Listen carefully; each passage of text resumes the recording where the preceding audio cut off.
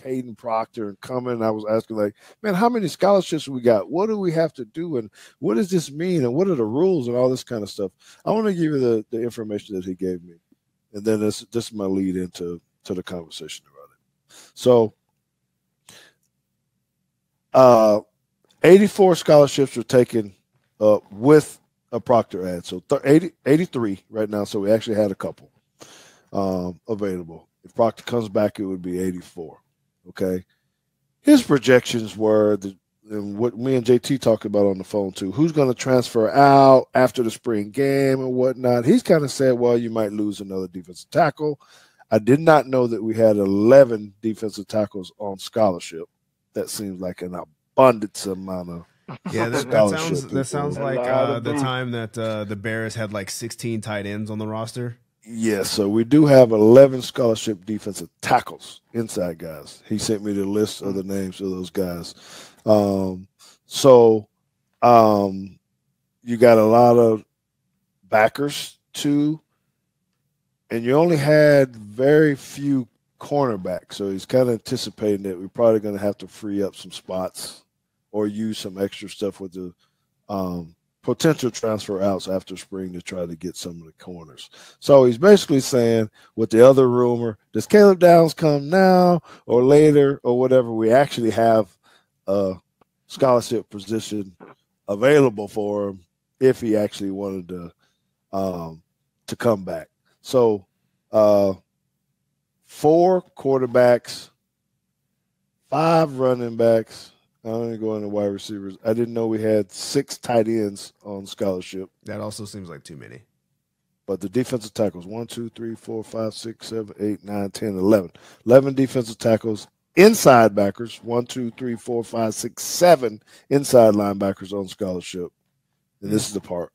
Cornerbacks, 5. Think about the young ones they got. I know. So there's going to have to be a need there or someone that can play that. The safeties, we got 1, 2, 3, 4, 5, 6, 7 safeties, right? So that's kind of a quick deal. Okay, so all this starts breaking. You know, I know Ryan's hearing a lot, being on the ground and all this kind of stuff. I'm just kind of curious first, I want to talk about the move, Ryan. I want to say, are people really excited about this? What have you kind of heard just from the pulse of it? Is it kind of like how I was feeling, where I was kind of like, and I'll give my full take on that a little bit. It's kind of like, was everybody kind of like, man, how did this really happen? Or was it just like, man, we great. He's coming back. Let's do it. What do you think, Ryan? All right, I'm going to take Coach Stallings. I'm going to use a Coach Stallings verbiage. Okay. Hey, brother. Okay, here we go. If the NCAA is for it, I'm against it. I mean, if he said that one time on my show, he said it 1,000. He would always say, if they're for it, I'm against it. So I'm going to stand with Coach Stallings arm in arm right here. If they're for it, I'm against it. I don't want to blame Kadyn Proctor, because I remember when I was a young man, I didn't have my mind made up. And I think these individuals, I know we put D1 athletes at a high level, and we expect a lot from them.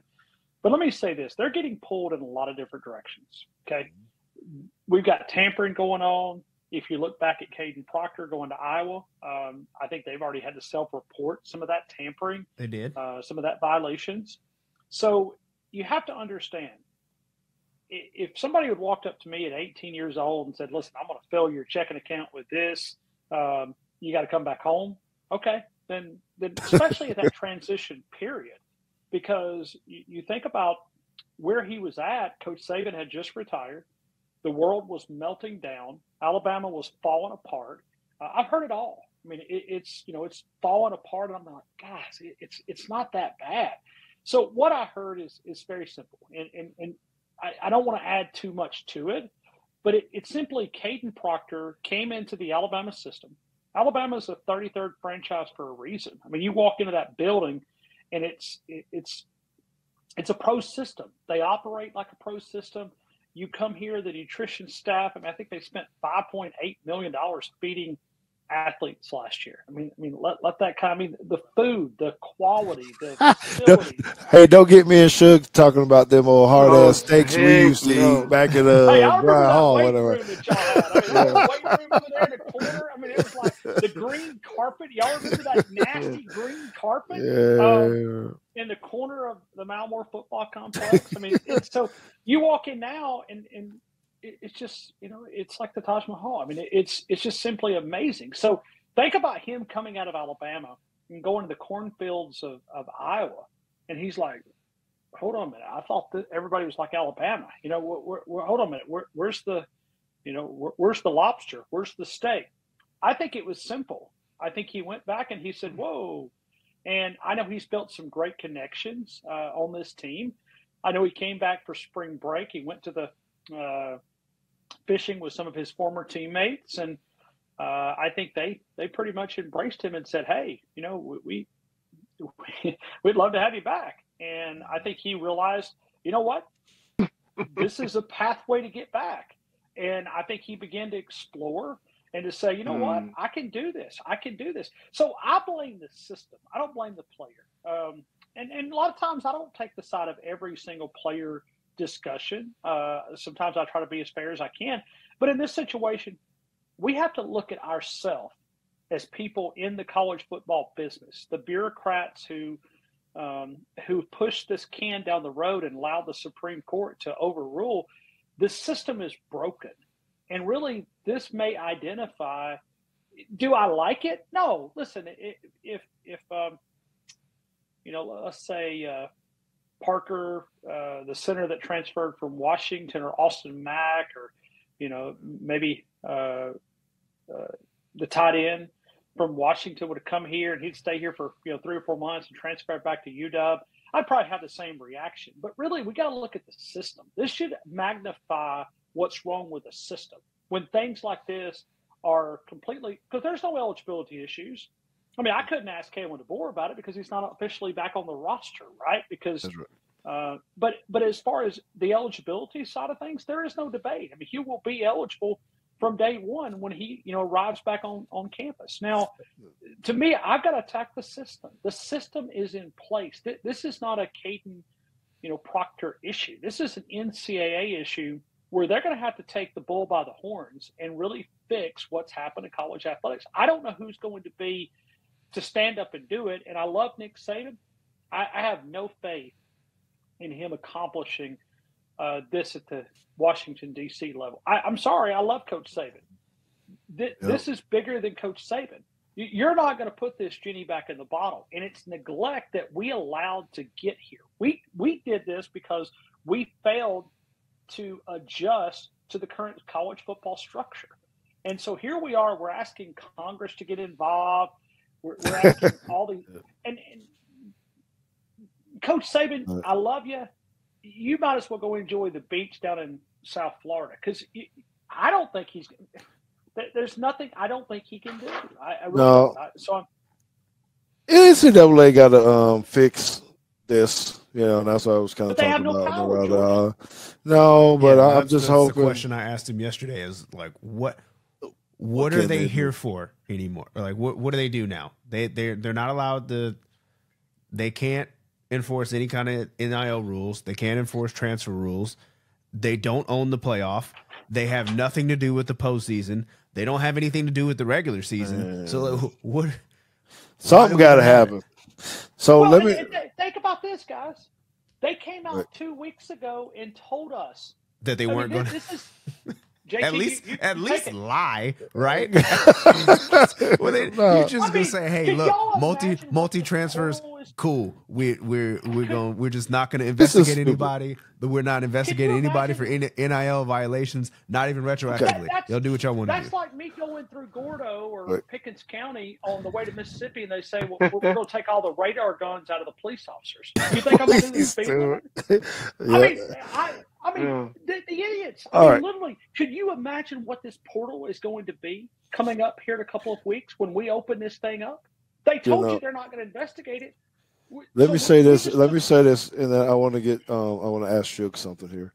And I know I said I was going to ask you guys this, but I need to say that, I've been getting a lot of talk, because I've been saying the same talking points from the sense as you found that I think this is a broken system and not the kids. Some people just talking about the greed of the players and all this kind of stuff. I'm like, no, man, they're in a system that's what it is. The rules are the rules. If you don't want it to happen, change it. Don't blame it on the player. Hate the player. Don't hate the player. I mean, that's the rules. If I can go get 100,000, then go back and get another 200,000, and then not have to pay it back, and now somebody got to do. Hey, man, shoot, that's just what it is. I mean, no, I don't. Do we like it? No, but it's legal, okay. And so I wanted to flip onto the other side of this, the player side, Shook. So I'm asking you, and I didn't prep you on this. This is true, just from your heart. So now you're just got recruited. You got to don't put your hat on from a long time ago because they're gonna say you're an old head and you're a hater or whatever, right? But you're a freshman. You're a freshman that just came. I consider myself progressive. I can. All right, so you like just came. Yeah. You were recruited, and you were just coming in, thinking you're gonna have this spot to play, right, on campus because Proctor left. Right now, whatever, you've been elevated, coaches loving on you doing this stuff. If Proctor actually makes it back, we're going to go ahead and say he comes back. How are you feeling as a player now? What does this do to the locker room? What is it happening to you that, like, man, this guy left? Everybody's loving on him, all the fans, the coaches, maybe they gave him extra money. I don't know what really happened, but how does it make you feel as a player now that may have to be in competition with him? And so we're kind of having to deal with this on a high school level. You know, like they've said for many years how it's a trickle-down effect. What happens in the pros, then it happens down in college, and then it comes to high school. But as a player, the reality is, George, I'm fine. You know why? Because I never stopped looking for the next payday anyway, because like you just said, you guys just discussed, the rules are the rules. So even though people are loving on me, I'm still listening to and talking to the next opportunity or the next pay situation. And if he comes back, then I will very kindly move to the next one, and I won't lose eligibility. I'll go get a pay raise, and again, what it has done has completely eroded any sense of loyalty. You know, again, I'm always for the players. You alluded to the difference in what our meal situation was 30 years ago and what it is now. And it should change. It should grow. But now I'm that recruit or that, second year guy that has just been elevated to a starter and things been going good and me and my teammates or whatever. But the difference is now is in that locker room, while guys will get on the camera and speak to how they care and it's about the team and this, that, other. Unfortunately, guys, as soon as the spotlights go off, the man walks away, they're texting on their phone to see how much money the next person's going to give them or the next place is going to give them. So to answer your question, I'm not mad at all. I just know that I'm going to have to go to my number two if I'm not and I want to mention this because it's important and we all need to acknowledge this. What kind of competitor am I? Am I a guy that says I don't give a rip if that dude's coming back or not? He's gonna have to show me that he's gonna beat me out or take my job. But if I'm not a dog like we were talking about a few minutes ago, I'm just going to wherever they're going to pay me because somebody else wants me. Somebody else lost a guy to injury in the spring. Like they've only had 4 practices. Everybody else has only had 3 or 4 practices. There's any number, a handful of kids that have lost their season already in spring practice due to injury or something or another. Okay. All right. And I appreciate that. And what you're saying is basically man up or or make your own business decision and go. So JT, what are your initial thoughts about this from a player's perspective? Hey, this is going on. Are you taking the same kind of approach? Like it is what it is. Um, I don't know because I know how analytical you are too, right? That you're probably thinking about this. Or how calculated would you be when you have to make a decision if you're a player there? Or is it just destroy the locker room? I mean, there's so many different ways. How do you think? Because now it could happen to a lot of people.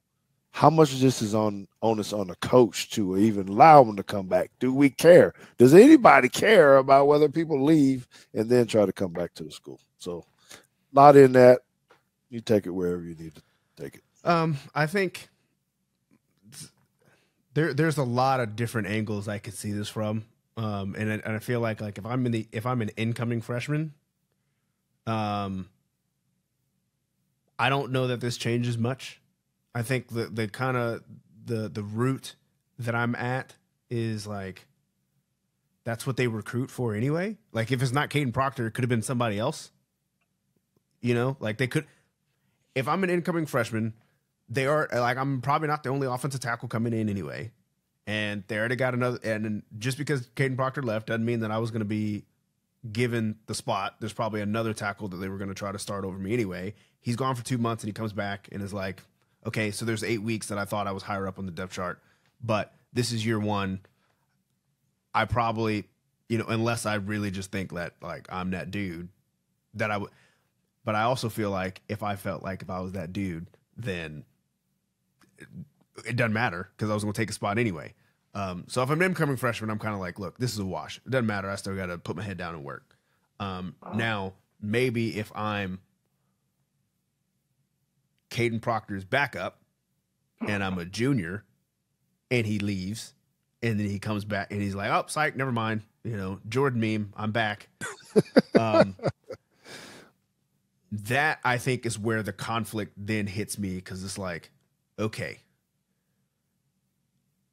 maybe I was thinking about transferring anyway because this kid was a freshman and I'm going to be a senior next year. He's going to be a sophomore. It's just probably not going to happen for me anyway. I do think it makes it harder, but what I struggle with when I'm thinking about this is like, how much does it really change? Because he was gone for like literally 8 weeks, 10 weeks, maybe. And you haven't even practiced yet. So he like missed some of off season and you could rationalize this to saying like he had long COVID and he wasn't allowed to be in the building and then he came back. It's not that he left, I played a full season and he came back and now they're just going to give him the job. That I think is problematic. That I think is where you have locker room issues. But really, at the end of the day, it's like what actually changed? Because you haven't really been in practice yet. So I don't know. I don't know if you already thought you were going to stay. I don't know that this changes anything. If you already thought you were getting ready to leave, I don't know that this actually changes anything. Yeah. So let me give everybody my quick thought, and then I want to get back to Ryan here in just a second. So, I'm on both. I got two sides of this. One, I'm not mad with Proctor coming back or whatnot. I do feel like I'm mad with the system. What Ryan was talking about earlier. I'm mad with the rules. I don't like them. I think they're stupid. There's not enough safeguards. I agree with you. This shouldn't be allowed. Even though it is benefiting Alabama, this shouldn't be allowed. Yeah. So I'm mad at that part. I'm happy as a fan. Man, he's back. Woo, we get a guy back there's going to be everything in it. But I'm just mad at the system because this could be anybody. It is stupid. And so I don't like that. This is probably where I may catch you guys. This is where I'm a little upset, and I guess I would like to know what DeBoer's mindset is. So I'm the new head coach and I'm coming in, whatever reason, right? But you as the player decided, I'm not even going to give you a chance, right? He's young. He's 19, 18 or whatever. I don't know what the conversation, maybe he had one-on-one conversation. Maybe he did, maybe he didn't. Whatever it was, you made up your mind that I'm getting ready to go, right? So you leave. Now, me as the head coach, somehow I get wind that you want to come back from a player. You've been hanging out. You're doing so, hey, we might be able to get him back. Now, the coach has to make this decision on whether or not he's going to accept this kid back.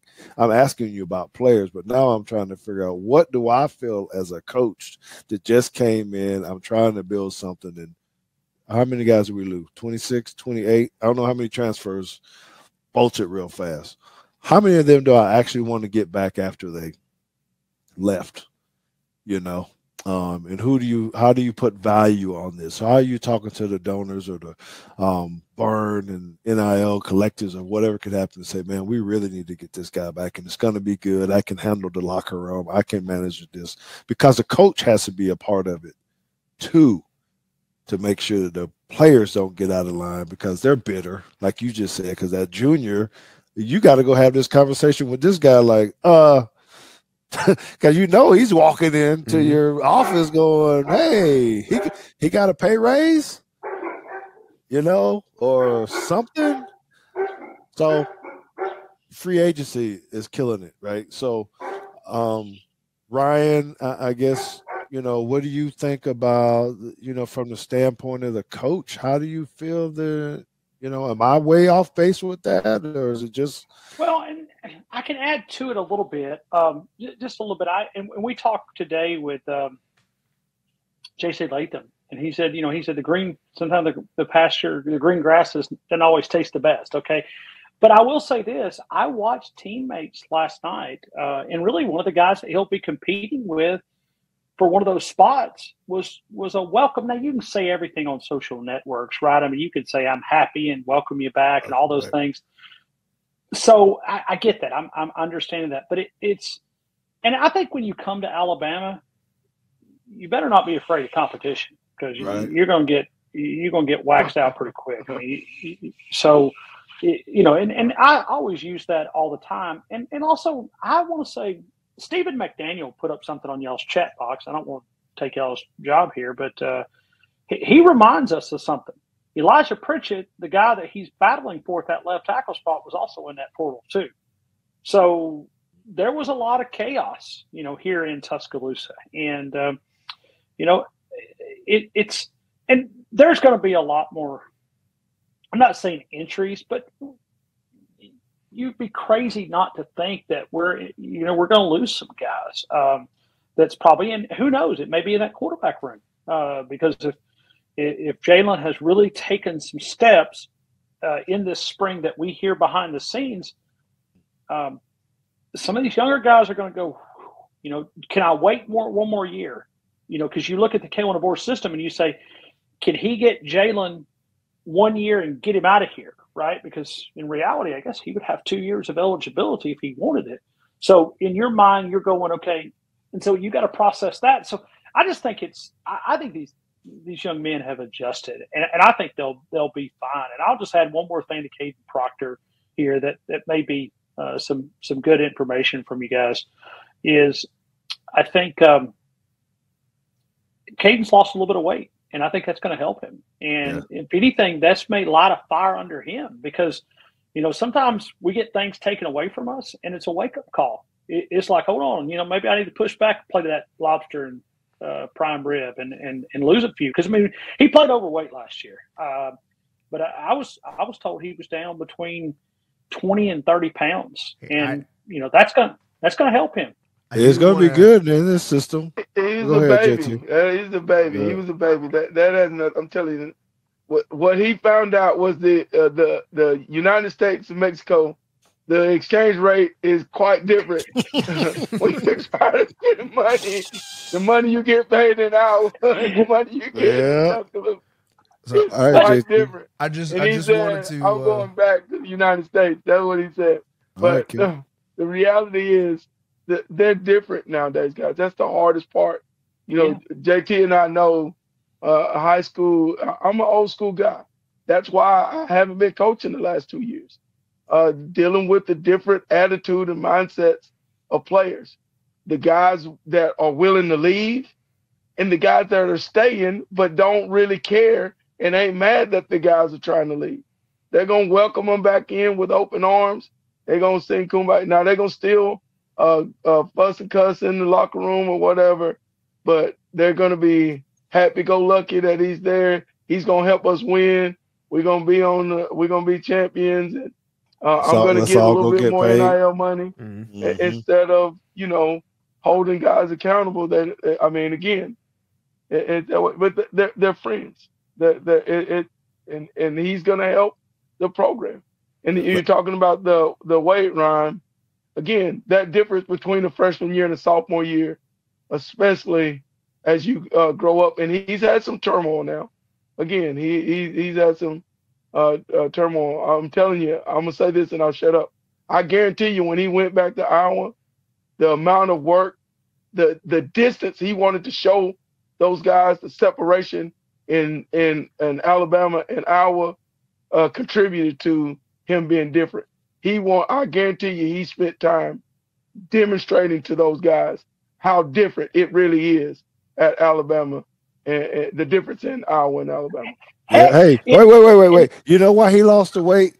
Because he was in Tuscaloosa. He was all up in Dreamland, Full Moon, Archibalds, all this kind of stuff. They go up to Iowa. I don't know. I think they eating wheat and corn, or I don't know what they eat.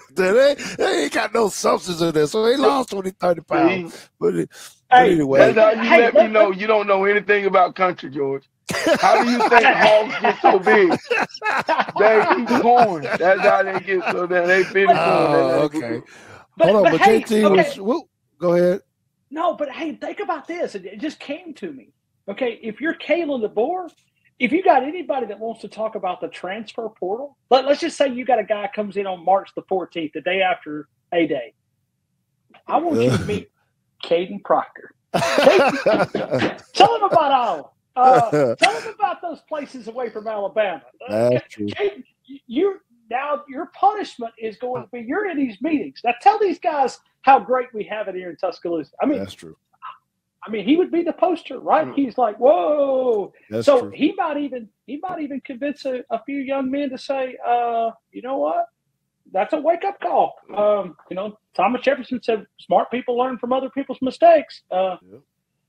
JT?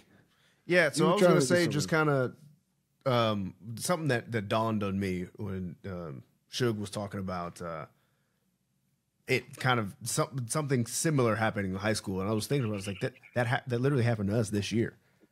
Now he didn't actually leave and enroll, and I won't say what his name is, but he was trying to go to another school because he thought that they were going to be more competitive.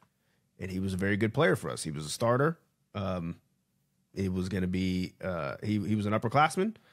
So, we didn't know where he was for most of the summer and didn't really participate in spring. And then late in the summer, I think he showed up for like the state 7-on-7 tournament or something and was like, I'm back. And, the coaches are kind of like, all right. So then you go through camp, and that's when you start having you're trying to figure out who your captains are going to be, right? And there's many ways that different coaching staffs do it. Some coaching staffs just say, these are who our captains are, and we're going to dictate who it is. Coach Shealy likes it to be very much player-led with the option of us vetoing if we have to, if the kid's a knucklehead or whatever. And they voted him a captain, knowing that he was going to leave and say, hey, look, I don't think we're a very good football team, so I'm going to try to go to this other school. And he came back. They voted him a captain. There was at least 2 people on the staff that was like, look, I don't really, this don't sit right with me. But he was like, look, that's what the players want. And he ended up being a very it's weird to me that like you get through once you got through camp, like I kind of forgot that even happened until like just right now. So I know there are scenarios where like it can go off the rails and like you can lose locker room and all that kind of stuff. But in our case, that didn't happen. And, you know, we didn't necessarily have a punishment for him or anything like that. It just, the players welcomed him back. They voted him a captain and we were kind of like, well, I guess this is what it is.